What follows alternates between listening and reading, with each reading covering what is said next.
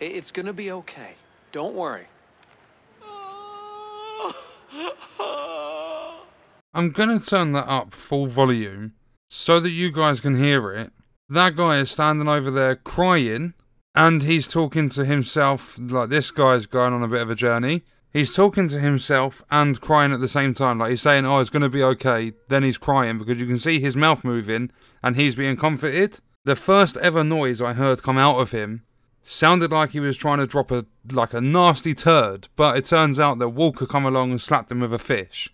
But I find it extremely weird how he's talking to himself, telling himself everything's going to be alright, whilst being comforted by someone else, and then making probably the weirdest noises that's ever been in a game. So what we're going to do in this video is have a little bit of gameplay in the background. I'm going to be just like taking out enemy bases and stuff. And I want to talk to you guys about what's actually changed in title update 1.0.3. So welcome back to Ghost Recon Breakpoint. On the 12th, so around 2 days ago now, we had the latest title update. And there is a hell of a lot of fixes. If you're familiar with Division 2, every single title update on that game had about 80 bug fixes. On Ghost Recon Breakpoint, they seem to be doing around 50 or something like that. I will leave a link to the patch notes in the description. As soon as it come out, there was one thing I knew about and I was excited to try, and that was basically grinding the faction missions and the PvP to get myself loads of battle points, because when the game launched, you had a cap of 400 per day.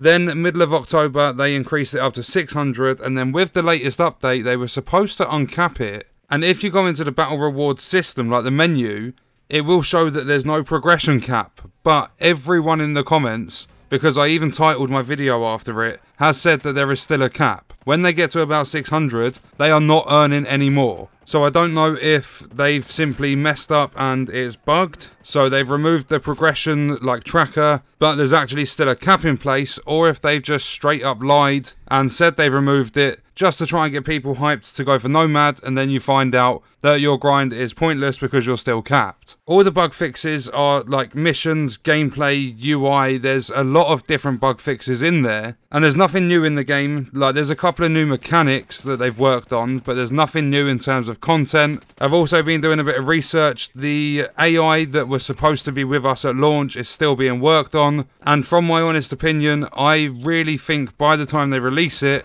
it's going to be pointless. Nobody's, like, there's probably going to be no one playing the game. If there are still people playing the game, then I don't think anyone's going to want teammates, because we're so used to having just us out in the wilderness or like joining up with friends. The AI squads that we saw in Wildlands wasn't in this game at launch. When they do add it, which is probably still going to be a couple of months from now, I don't think anyone's going to really be too bothered about it. So what are the good things that actually come to the title update? I mean, if you were having problems with your drone, that stuff's probably fixed by now. They've done a lot of changes to a lot of different things, like they've been working on the cover animations, but there are only two things that are actually good. And they're not bug fixes, they are actual changes. I would have added in the third being the progression uncapped for your battle reward system, but as I said, it's still capped. So the final two things that are actually decent from this title update, I'm not including bug fixes because there's probably a couple that are going to help me out as well, but the main focus is, number one is going to be the shoulder switching whilst you're in cover. It used to be so that you would sit behind a box or something, you would strafe left and right behind that box whilst you're in cover,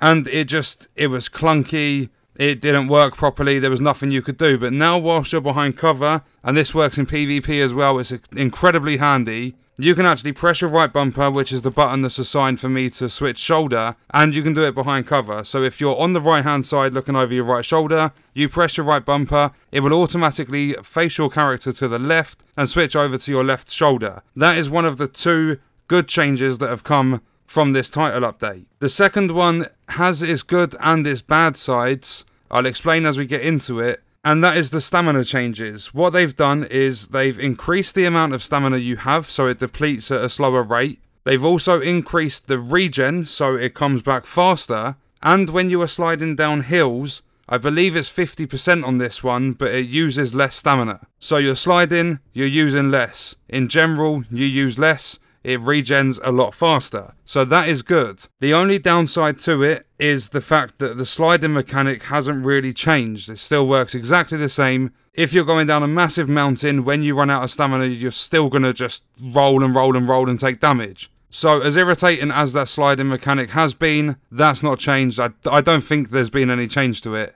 And that for me is a negative, because the sliding's always been an annoying feature. And the climbing as well. You can climb up a surface that's pretty much completely vertical. But they are listening to our feedback, so if there are any problems, we report them. They will look into them. Hopefully they'll get them fixed. I mean, it's probably just going to take a little while for them to get everything up and running nicely, because there's been a lot of bugs in this game. They've done a lot of fixes. I don't know if they've introduced even more bugs. I've not played too much of it. But in my personal opinion, they are pretty much the only positives to come from the title update. At the end of November, they will be touching up on some of the things they've implemented to this. And they will be working on other stuff. So it's pretty much going to be title update 1.0.3.1 that's coming at the end of November. Anytime between now and early December, nothing is being added, no new content or anything. We literally have to wait until December. Then we will get the first raid, which is going to be on Gollum Island. I still have a lot of people talking to me about the video I did, how to access the raid. It's not available until early December. So if you're trying,